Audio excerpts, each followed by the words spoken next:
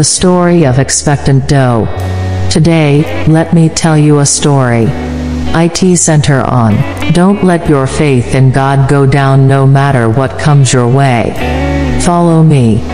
In the woods, a pregnant doe ventured close to a meandering river, seeking a secure spot to bring forth new life.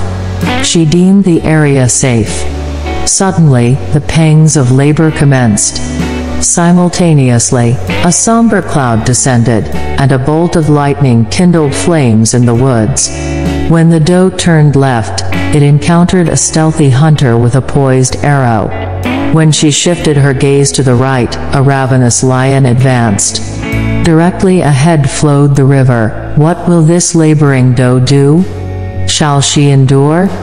Will she deliver her fawn offspring? Will the fawns find survival?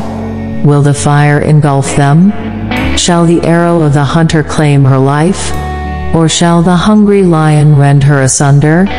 The fire, the hunter, the lion, and the river encircled her. What course will she choose? The doe, devoid of alternatives, committed to birthing new life. This is the account of the doe giving birth. The lightning's flash veiled the hunter's sight. He discharged the arrow, missing the doe and striking down the lion. Torrential rain quenched the forest fire entirely. The doe successfully delivered a robust fawn.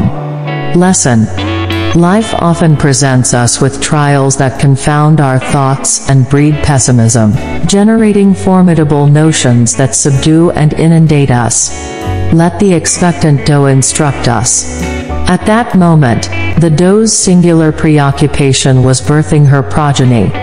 The remainder lay beyond her control. Any action or diversion would have yielded demise or catastrophe. Question yourself: where does your attention rest? Where lies your faith or hope?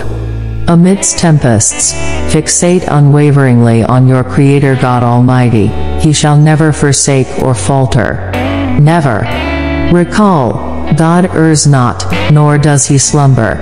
A stalwart individual upholds focus. Even as tears stream, they affirm, "I am fine," with a smile.